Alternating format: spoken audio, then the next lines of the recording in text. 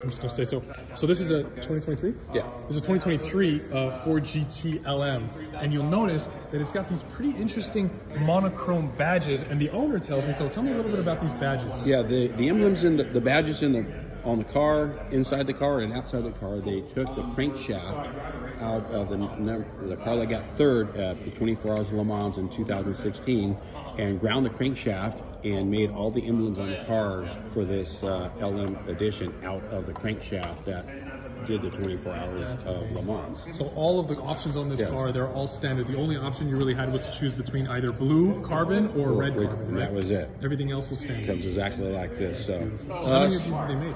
They made 20. 20 GT LMs. 20 GT. Yeah, so they had to pick between me and Henry Ford III, and they picked both of us. That's awesome. Yeah, no. And 18 other lucky guys. That's for amazing. sure. That's